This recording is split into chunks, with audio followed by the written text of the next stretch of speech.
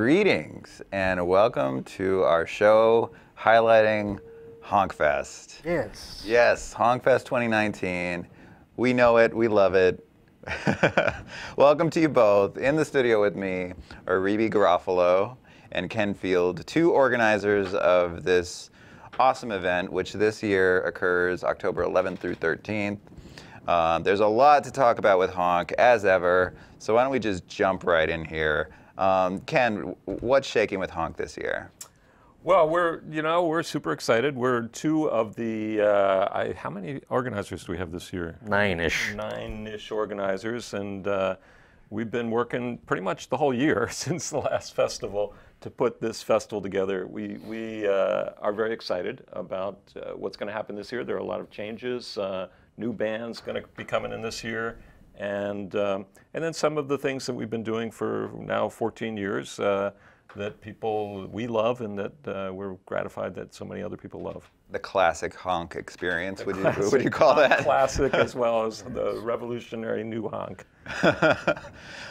So, Reebee, what is the classic Honk experience to the uninitiated?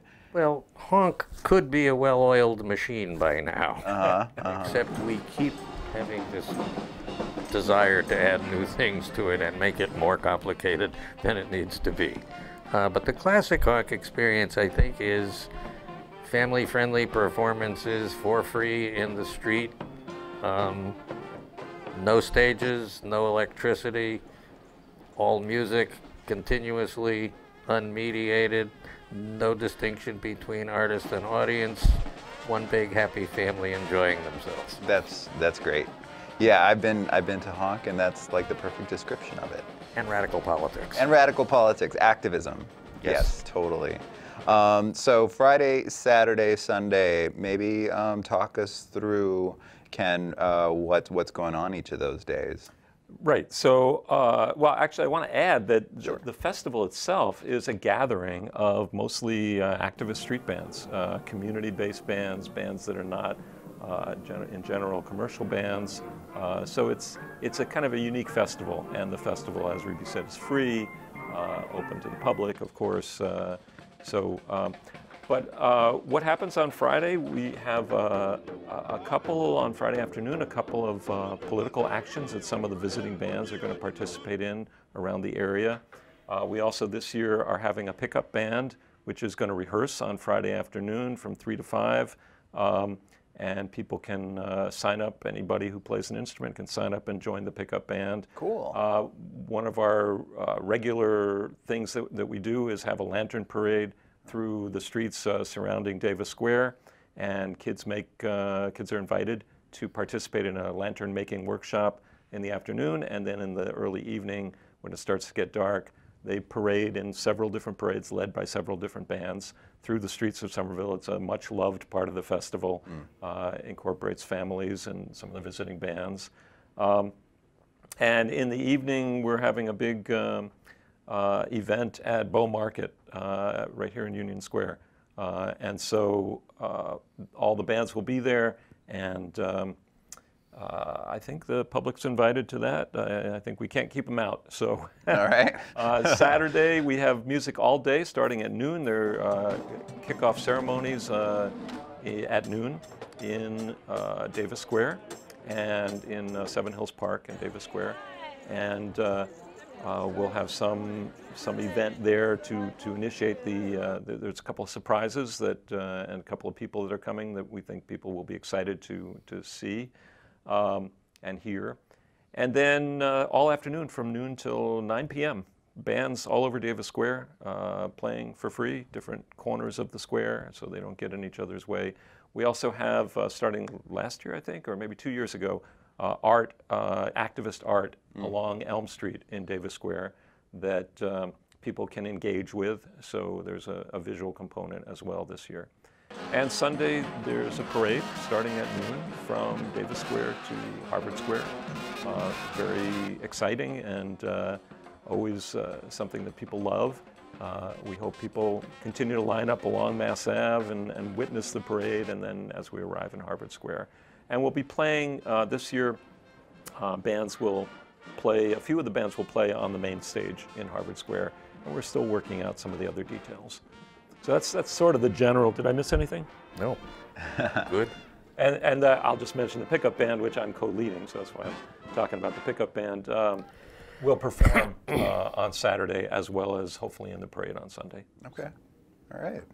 And Reebee, how do you select the bands? Is it like a curated thing that this committee of 9 does, or is it anybody that is an activist band is invited? How does it work? It is a curated thing. We put out the word. By now there is a vast community of radical street bands, activist street bands, and we put out the word to that community and encourage people to apply. And from those applications, we cull through them and we select to what we feel will be the best presentation we can make for the public. And included in that is some of the usual suspects, bands that we know will be crowd pleasers year after year. They come back, but we always want to introduce something new. So we typically we bring in 2 new international bands each year, and I'll leave the pronunciation of one of them to Ken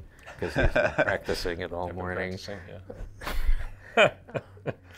And there's a complement of new bands each year. Yeah. And we tend to want to feature things that people may not see every year in Somerville. So we bring up a band from New Orleans.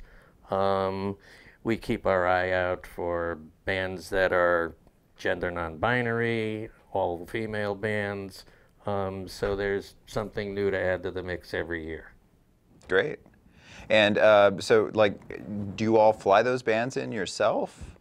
How does that work? The bands play for free. The Yeah. bands do not get compensated. They make their way here, and from the fundraising we do make the commitment to defer to subsidize the travel of every band to the extent that we can. That's really great. Yeah. That's really great. Yeah, it's, one of the ways to think about this festival is it's almost like a conference, like a gathering of these bands, and not so much, we don't encourage the bands to think of it as a gig. It's not really a gig. It's a chance for them all to get together, learn from each other, just discuss issues that come up when you are this kind of band, which is a little bit out of the mainstream of the musical scene, being a non-commercial band. So that's part of it.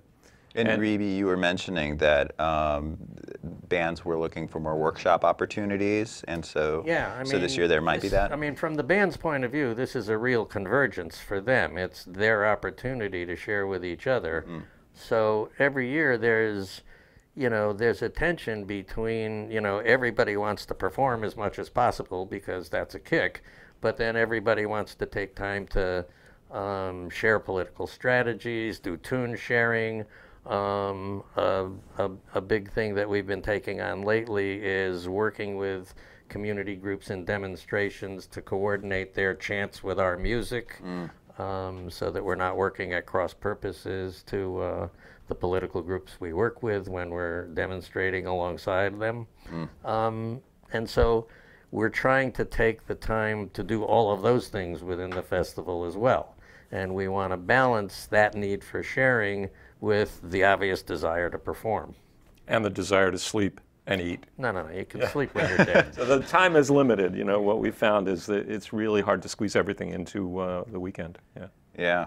Wow. And you, I noticed that there's a call for people that may want to host bands or provide other kind of spaces. Are you still looking for that this year? Absolutely, absolutely. So we, the bands are in general housed at private homes. People volunteer to let bands stay there. A lot of people find that to be an extremely rewarding experience. They get to know out-of-town musicians, bands.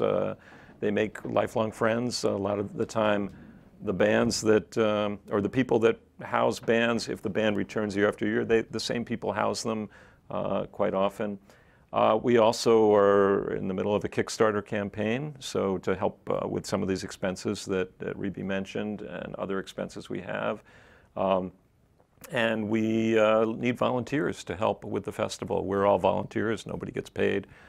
So we solicit volunteers from the community and we get a tremendous response.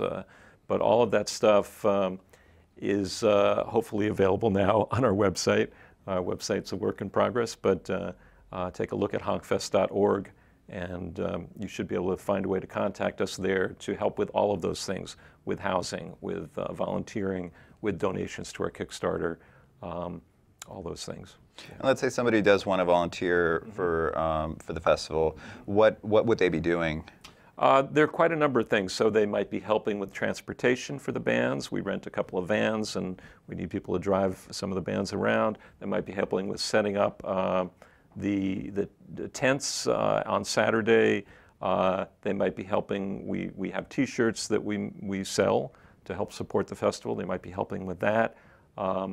We also go around and collect donations, and a lot of people really enjoy doing that, carrying around buckets and meeting a lot of people, and people are usually extremely supportive of donating to the festival at the festival itself. So there's lots of different ways. They might be helping prepare food or helping to serve food to the bands.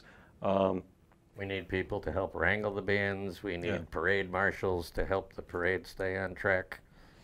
So anybody that wants to do that, you know, other than going to the website, you can also just send an email to volunteer@honkfest.org. Or for housing, if they want to offer housing at honkfest.org. And the Kickstarter campaign is honkfest.org/Kickstarter. So it's all pretty easy to remember. Okay. And the housing thing is a really unique feature of the festival, and it's, by all accounts, an incredibly rewarding experience. I've just finished co-editing a book on Honk that'll be out in December. Very nice. It's called Honk, a street band renaissance of music and activism. Watch for it. But there's a chapter in the book on Honk hospitality, which is really fascinating. Apparently, there is a whole anthropological literature on hospitality. And in this case, it's an act where it's an activity where very deep relationships are forged, and people come back to the same homes year after year sometimes. And you know, the interesting thing about that is what we're forming, what we found, and I don't know if it was an intent from the start. I don't think so. I think it just happened organically, that this community, this Honk community, has formed, and it's not just the bands. Yeah. It's the local community as well. And I think the housing is a big part of it, and the volunteering causes people to not just watch this festival, but to be part of it. And when we say it's a festival of activist street bands, you know, commonly people say, well, what does that mean? What's activist mean?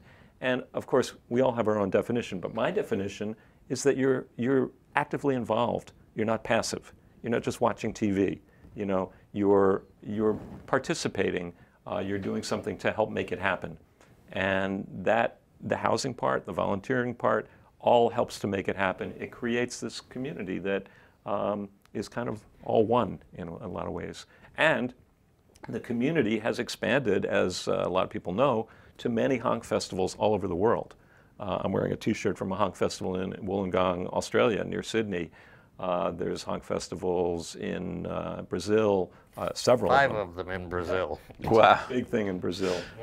In London, I believe, in Toronto, in Austin, Seattle, New York, Providence, Eugene. There's just, they're sprouting up, and they're all independent Honk festivals. We, you know, we're all in communication, but it's a worldwide community. Very nice. Yeah. And Somerville is the original Honk? Yeah. Somerville is the original Honk. Yeah, we don't want to, you know, we don't want to get swelled heads about it. Right, but, right. you know, but yes. Definitely something to tout. So in our last moments, are there any bands you want to highlight? Anything that people should look out for? Well, we have, as Reebee mentioned, we have some new bands. There's an all-female band from Brazil called Fanfara Feminina Sagrada Profana, and we're very excited about them. Great band. We're bringing up the Young Fellows Brass Band from New Orleans. We're bringing a couple of rah-rah bands, one from New York and one from Boston. This is a Haitian musical style that involves fixed horns that it's just, you have to hear it to they've been here before. And I'm going to cheat, and we're bringing a German band that's called Bolschewistische Kapelle Schwarzrot. And they're a band that formed way in East Germany before Germany was reunified. Correct me if I'm getting any of this wrong. No, it's correct. And they, come from a culture of resistance. So we're very excited about them coming. And then we have a number of young bands, Summer Street Brass Band, which is a band of youth from the Boston area. We have the Bandland Brass Band, which was formed. Cambridge and Latin. Yeah. So just a range of not only cultures and genders, but ages as well. There's basically something for everyone, or maybe there's everything for everyone. But it's really exciting. Yeah, it sounds exciting. Yeah, every year I look forward to it. I know I'm not the only one. So we encourage everybody to get out to Honk Fest, October 11th through 13th. As Ken was saying, if you're interested at all in hosting and volunteering and donating, head over to the website. Playing in the pickup band. Oh, there you are. Yeah. So there's no way to be passive. There's no way with this event. Yeah. We know it. We love it. Thank you, Ken. Thank you, Reebee. Our pleasure. And Thanks, Steve. We look forward to this year's Honk. Thanks so Great. much. Yep.